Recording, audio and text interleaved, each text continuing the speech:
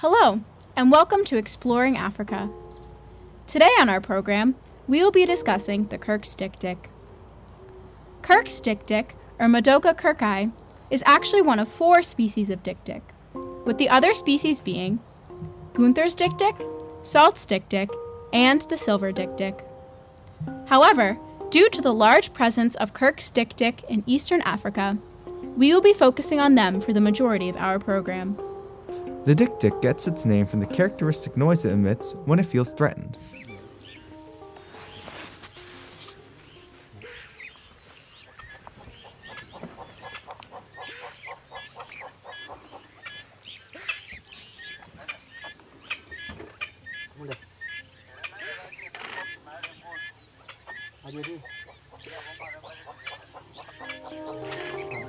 It will follow this alarm call up with a series of zigzagging movements in an effort to confuse predators before hiding in the grasses that it calls home.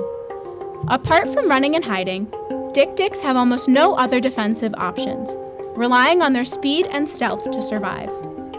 With this in mind, it's no surprise that in the wild, dik-diks will only live an average of 5 years. However, they can live up to 18 years in captivity.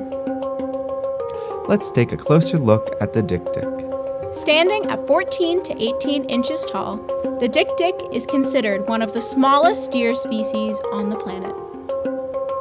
In terms of differences between sexes, the species exhibits a few small but significant differences that help observers tell the difference between the two. To start, female dik-diks tend to be a little bigger than male dik-diks. Meanwhile, only the males have horns, with a small tuft of fur on their foreheads obscuring them. Additionally, males tend to have a lighter coloration than females. The coloration of dik-diks tends to vary based on whatever helps them camouflage best in their environment, ranging from gray to gray-brown on their backs, with a white underbelly and white rings around their eyes. The most striking characteristic of the dik-dik is their long, proboscis-like snout that protrudes from their face. The length of a dik-dik's nose serves to both cool them down and to conserve water. In such a dry environment, dik-diks rely almost entirely on plant moisture to survive, requiring them to evolve multiple ways to conserve what little water they can consume. Another one of these methods for conserving water is in their urine, with dik-diks producing the most concentrated urine on the planet. This, combined with the amount of forage a dik-dik can consume, makes it one of, if not the most water-efficient creatures on the planet. Zooming out a little, we see that dik-diks have quite a population range, with large populations in Tanzania, Somalia, Kenya, and Namibia. There are also some smaller populations located in neighboring countries, like Angola and Burundi. According to the International Union for Conservation of Nature, the dik-dik is a species of least concern, meaning that it does not qualify as being threatened or endangered. However, its exact population size is unknown, with current estimates placing the total population anywhere from 900,000 to millions. They typically inhabit savanna biomes, preferring to stay in shaded areas with grasses that are not tall enough to obstruct their view of the surrounding areas. They have even been observed to migrate to different grasslands once the grasses grow above eye level. Because of this, it is not uncommon to see dik-diks living in the same area as zebras, as the zebras will keep the grasses short enough for the dik-diks to see. Dik-diks have also been known to rely on larger creatures, such as greater kudus, elephants, and giraffes. These larger animals will often break off branches and leaves from trees they are feeding on, providing another food source for the smaller dik-diks. Dik-diks are quite adaptable when it comes to diet, and will feed on foliage, fruits, shoots, berries, and other forages. This vast range allows them to survive in overgrazed areas.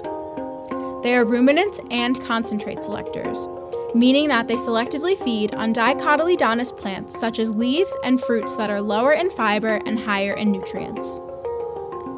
Dik-diks tend to only gravitate towards grasses when grasses are germinating, as this stage of maturity yields the highest nutrient content.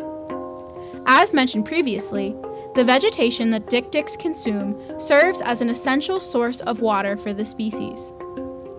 To avoid the harsh midday heat, dik-diks typically only leave their shaded grasses to feed from dawn to mid-morning and from mid-afternoon to dark. For this reason, the Kirk dik-dik is characterized as being mostly nocturnal.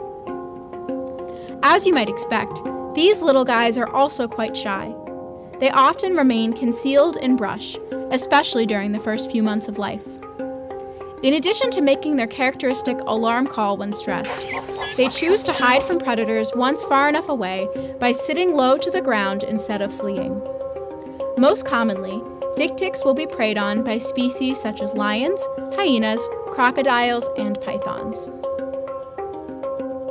Although being quite shy, dik-diks will exhibit territorial behavior when necessary. Families often mark their territory via a unique defecation ceremony. First, a female defecates and urinates onto the family's territory. After the nearby male smells the female's waste, he bares his teeth, scrapes her waist with his feet, and then urinates and defecates as well. Following this, the male marks the territory with secretions from his preorbital glands.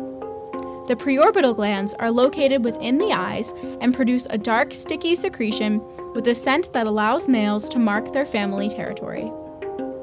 Ultimately, males are responsible for defending the territory and will dash at other males when necessary. In terms of reproduction, dik-diks are monogamous.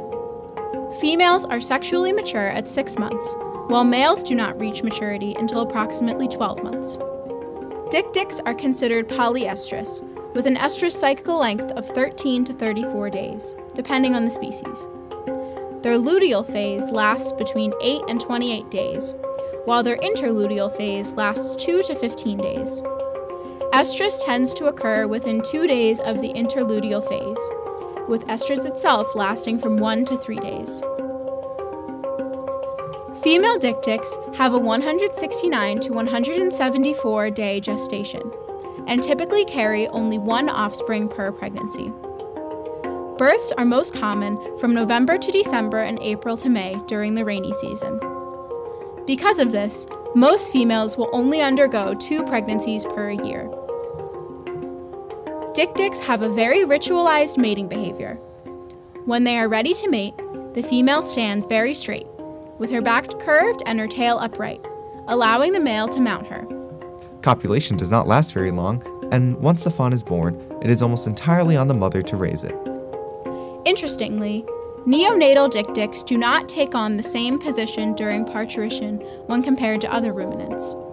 Instead of holding their front legs forward, neonatal dik-diks are born with their front legs held back against the body. Neonates are also very small, with females weighing 560 to 680 grams and males weighing 725 to 790 grams at birth. Thank you for tuning in to our program. We hope you learned a lot about dik-diks. Are there any questions?